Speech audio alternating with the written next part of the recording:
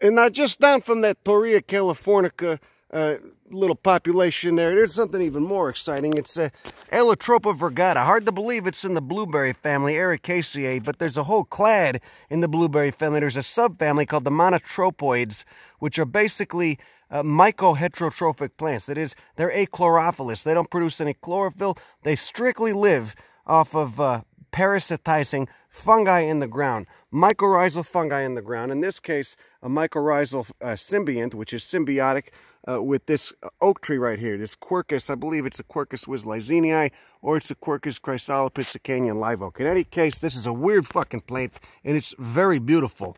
Look at those bracts. No chlorophyll. I forget how many species are in that whole monotropoid subfamily. Quite a few. They range on down into Mexico and up into Canada.